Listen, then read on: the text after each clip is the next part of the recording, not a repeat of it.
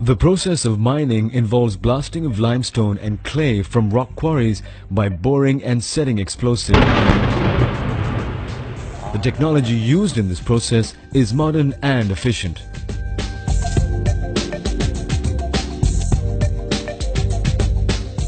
Once the huge rocks have been fragmented, they are transported to the plant in dump trucks or by conveyor belt.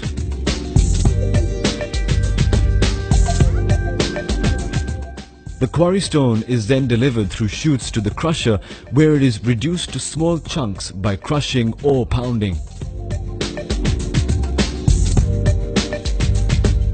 The proportional mix of different types of clay, limestone or any other required material is known as pre-homogenization.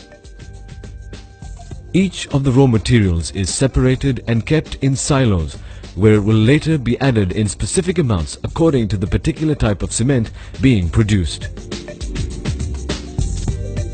Raw material milling takes place in vertical steel mill, which grinds the material through the pressure exerted by 3 conical rollers. Horizontal mills, inside which the material is pulverized by means of steel balls, are also used in this phase. Raw meal homogenization takes place in silos equipped for obtaining a homogeneous mix of the material. In calcination, huge rotary kilns come into play. Inside, at 1400 degrees Celsius, the raw material is transformed into clinker, small dark grey nodules 3 to 4 centimeters in diameter. The clinker is grinded by different size steel balls while it works its way through the mill's 2 chambers, with gypsum being added to extend cement setting times.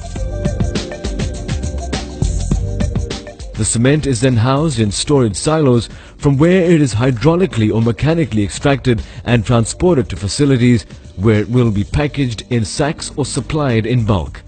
In either case, it can be shipped by rail car, freighter, truck or ship.